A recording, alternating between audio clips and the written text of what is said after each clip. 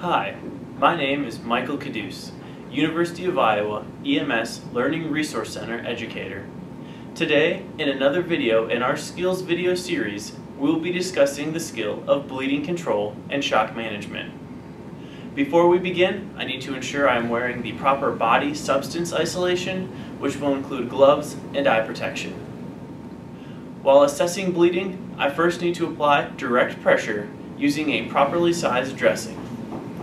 If bleeding continues, I can apply another dressing and prepare to place a tourniquet.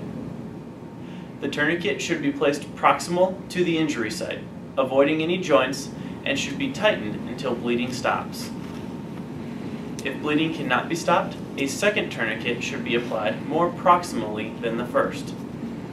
The time of tourniquet application should be documented for report to the receiving hospital.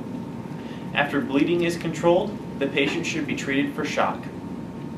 The patient should be placed in a supine position and covered with a warm blanket to preserve heat. The patient should also be placed on high concentration oxygen.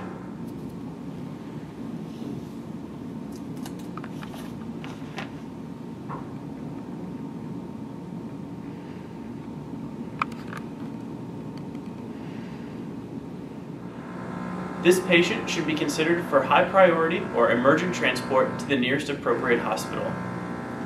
Hemorrhage control is the first step in shock management and a primary skill for the EMT.